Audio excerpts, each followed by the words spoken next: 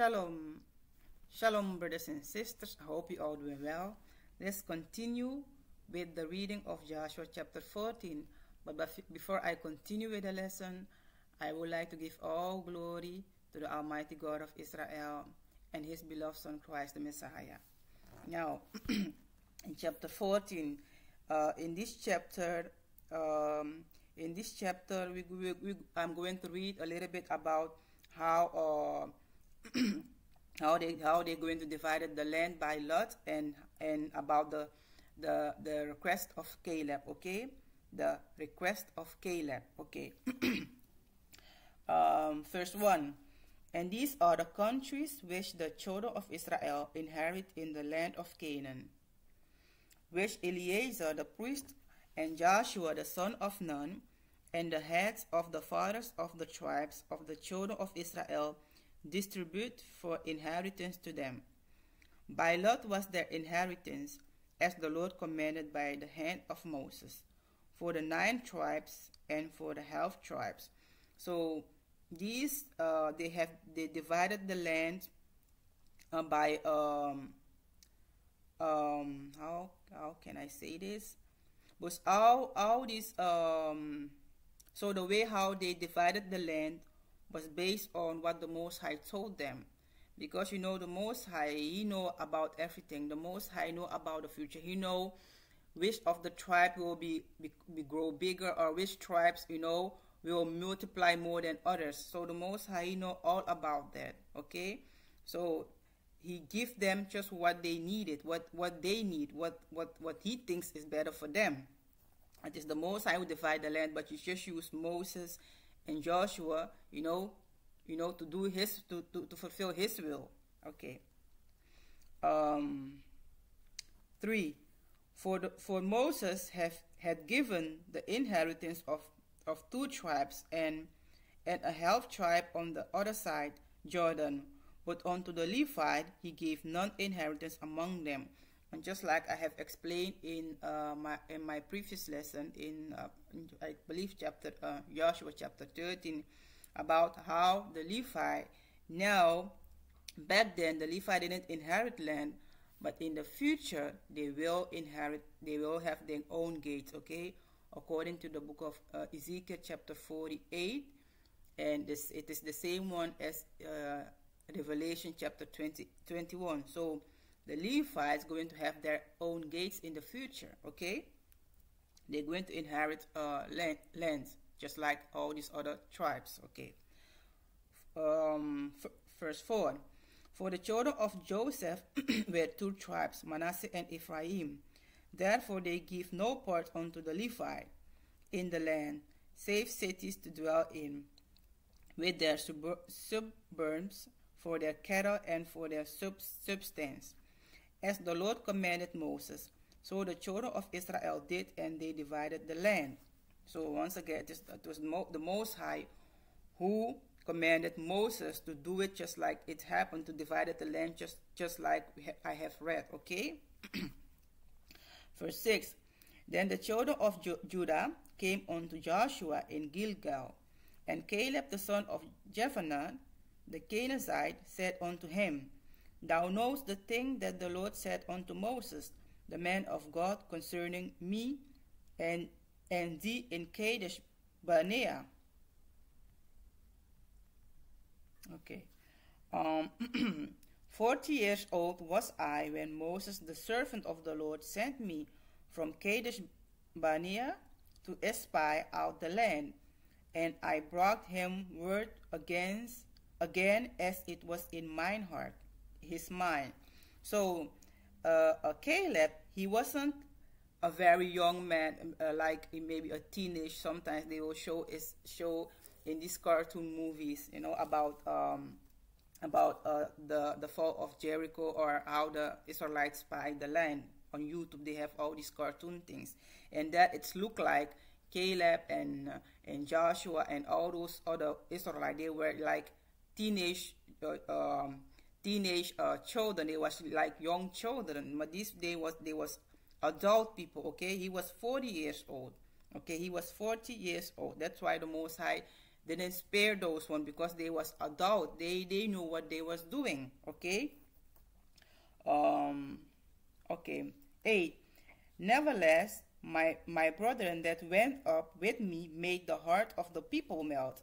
But I really followed the Lord my God. And when you go back to the book of Numbers chapter 14, you will see how 10 of the 10 Israelite, because the Most High chose from every tribe one Israelite, and 10 of them came with bad report, and only Caleb and only Caleb of the tribe of Judah and Joshua of the tribe of, I believe, Benjamin. I'm not sure. Only these two came with a good report. So because of those other Israelites, they didn't encourage the Israelite. Because of them, the Israelites started to curse the Most High, and they was, so you can go and read that story in the book of Numbers chapter 14. Okay. So, but he was encouraged the Israelite, and you can go and read it in Numbers chapter 13, I believe, and as well Numbers chapter 14. 9. And Moses swore on that day, saying, Surely the land whereon thy feet have trodden shall be thy inheritance, and thy children forever, because thou hast wholly followed the Lord my God. And now, behold, the Lord hath kept me alive, as he said, these 45 years,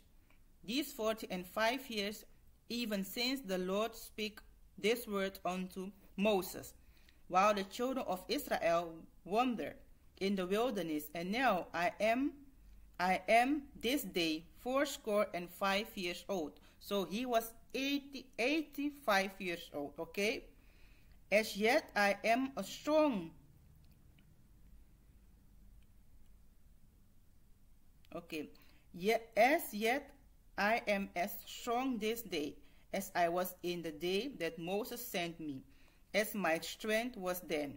Even so is my strength now, for war, both to go out and to come in. So he didn't lose his strength that he has back then. He was still strong. Okay, and it's not like what you're seeing right now in 2023.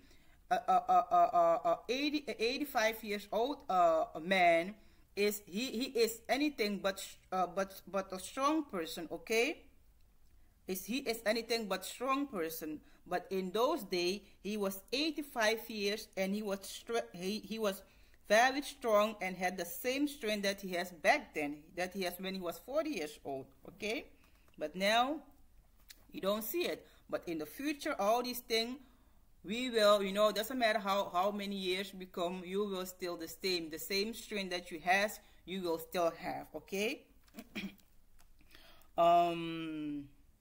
Okay. 12. Now therefore give me this mountain, whereof the Lord spake in that day. For thou heardest in that day how the Anakims were there, and that the cities were great and fenced.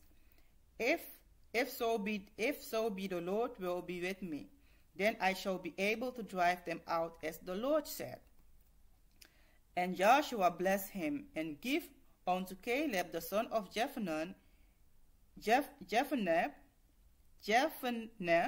Hebron for an inheritance. Hebron therefore became the inheritance of Caleb the son of Jephunneh the Kenizzite unto this day, because that he would follow the Lord God of Israel. And the Most High blessed him. He have inherited his land. Okay, because he have endured till the end. Okay, he didn't stop by the way, but he have endured till the end. And that's why the Most High going to reward him. He was faithful till the end. And that's the mindset that all the Israelites must have in this walk. You must be faithful till the end. Caleb and all these other Israelites who have inherited the land, it wasn't easy for them. It wasn't easy to fight all these giants, all these strong and tall people, and they went through a hell. But he stayed faithful till the end. It wasn't easy, But one thing they had is the Most High. The Most High was their fence, their great fence, and their strong city, and their strength, and their weapons, and all those things. It was the Most High, and they leaned on Him. That's why He endured till the end. Okay, He wasn't leaned on His own understanding. Let's go to the book of 1 Corinthians chapter 9, and I'm going to read it from the NLT Bible. Okay, in this world, Israelite, if you don't endure till the end, you will not inherit nothing. The Most High will not pay you for all those hard work, all those things that you have been through. The Most High will not. The Most High will not. He will not. The Most High will not. How you say this? I forgot the name. Okay, so the Most High, He not going to reward you if you don't endure till the end. Because if you didn't endure, that means you have failed. Okay, and if you fail, that means you on the side of Satan, and that's why He's not going to reward you if you don't finish this thing. Let's go first to the First Corinthians chapter 9, verse 24 through 27. And once again, I'm going to read this from the NLT Bible. Okay. Okay, it says, "Don't you realize that in a race everyone runs, but only one person gets the prize? So run to win, just like Caleb. He did run to win, okay? When he was, every time he went to war, he went to war for a purpose. Of course, he had faith in the Most High, but he went to war like, I will fight for the Most High, and so that the Most High, can bless me, okay? Because we all doing this for, because we all want this eternity life. We all want to be blessed in the kingdom. That's why we do all this, okay? Okay, to win. So run to win. All athletes are disciplined in their training. They do it to win a prize that will fade away. And these worldly people, okay? But we do it for an eternal prize. We do this for the Most High. We do this when you endure till the end. The Most High going to reward you with this eternal body, with this eternal life, with this incorruptible body. Okay. And so I run with purpose in every step. I am not just a shadow boxing. I discipline my body like an athlete, training it to do what it should. Otherwise, I fear that after preaching to others, I myself might be disqualified.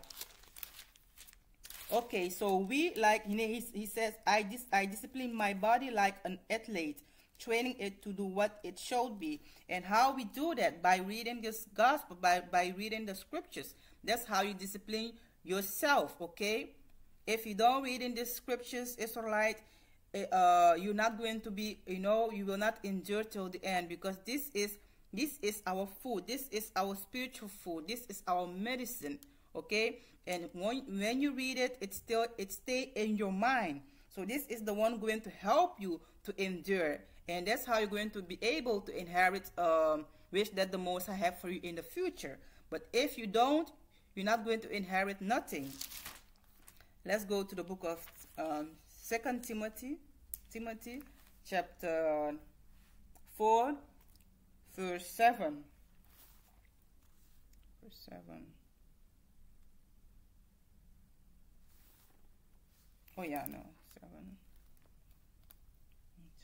7. Okay, 2 Timothy chapter 4, verse 6 through 8. As for me, my life has already been poured out as an offering to God. The time of my death is near. So when you walk in this thing, you must have that mindset that doesn't matter what will happen in the future. You must stay faithful unto death. Okay, you will die for this gospel. This must be your mindset. And how? By reading the book, by reading the Bible. Only when you read this Bible, when you read it, you feed yourself with the scriptures, and it gives you more encourage, and about everything, and it's built up your faith as well. Okay. 7. I have fought the good fight. I have finished the race, and I have remained faithful. So you must remain faithful. You have to finish your race, just like Caleb have finished his race, and he have remained faithful till the end.